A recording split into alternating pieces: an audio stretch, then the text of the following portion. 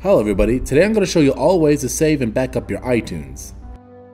Connect the device you wish to store all your music in and open TunesGo. From there, you'll click Music. Then check the top box here and click Export, and a browser window will pop up. From there, you can select the desired folder you wish to put your music in or external hard drive.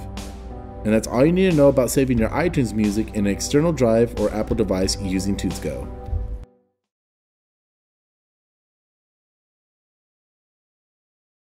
Saving your iTunes data in another computer is quite simple using TunesGo.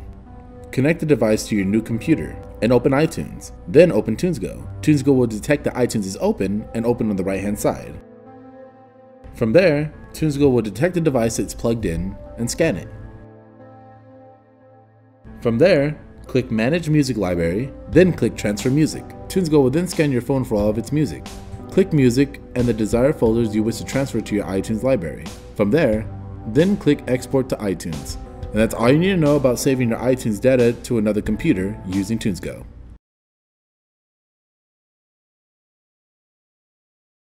Backing up your iTunes music by burning a CD is quite simple using iTunes.